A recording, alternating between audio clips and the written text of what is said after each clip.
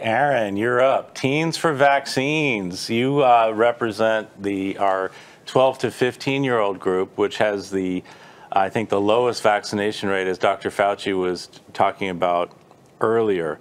So can you talk about Teens for Vaccines, how you're getting young people involved, and why it's so important to have your age group vaccinated?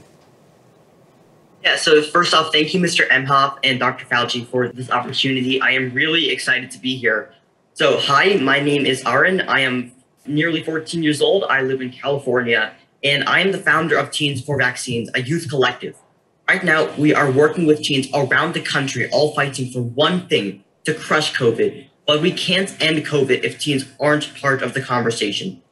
So at Teens for Vaccines, thanks the second gentleman and Dr. Fauci for creating this moment so we can talk directly to teens, parents, and school board members who are watching. We are seeing firsthand and what action is needed.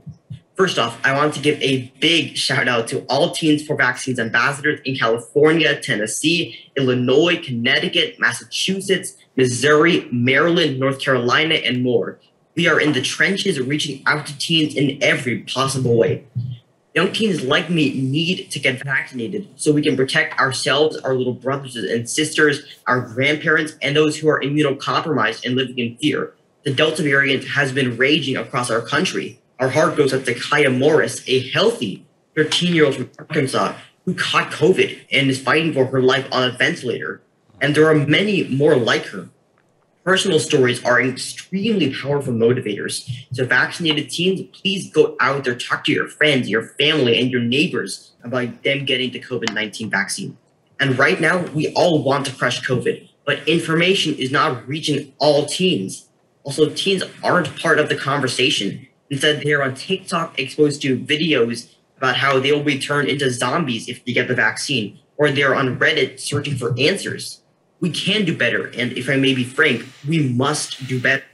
So at Teens for Vaccines, we are sharing trusted sources from the CDC as well as immunization coalitions, organizing town halls so teens get their questions answered. We share personal stories, give advice to teens on how to convince their parents, and even clarify minor consent laws. The only way to increase teen vaccinations is to involve teens. In fact, we recently consulted with the state health department to engage student organizations in their own outreach efforts. In fact, Teens for Vaccines has actually partnered with a Generation Up, a 4,000 student member strong organization, and Protect Us to mobilize students to lobby their school boards so students have access to vaccines as well as safe learning environments, with masking being a top priority. We are even planning peer-to-peer events, doing more community canvassing, especially in rural and underserved areas. Teens, if you're watching, talk to your parents, your doctor, your friends, cousins, and neighbors. Get your COVID-19 shots. And please don't forget about your other 5 routine vaccinations: your Tdap, your HPV, your Men-ACWY, your Men-B, and your flu shot. Let's do everything in our power to crush COVID and get our lives back from this horrible, raging pandemic.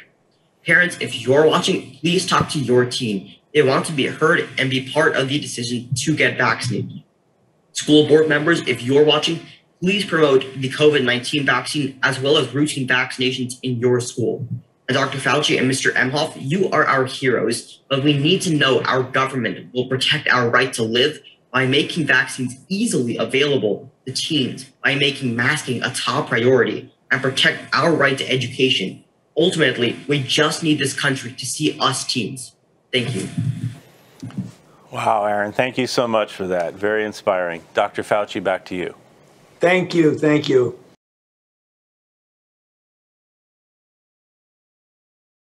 Wow, this was so inspiring. I have to tell you, I took a bunch of notes. I'm going to use a lot of this information as I always do. Whenever I do these events, I always learn something, and then we take it back to the administration and we turn it into better messaging.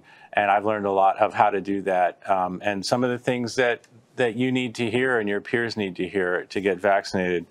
I also want to thank Men-ACWY, who has been working so hard on this project as well. I've worked with them.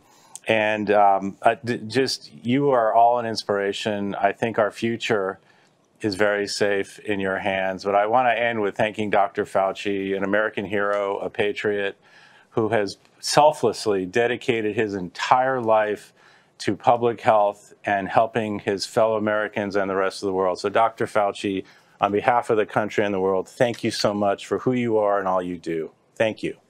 Thank you very much, Mr. Emhoff. It's always a pleasure and an honor to be with you on this very important discussion. And thank all of you guys.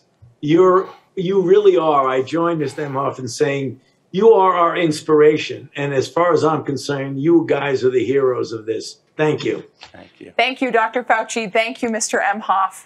What a discussion. Thank you, all our panelists. So happy you were here.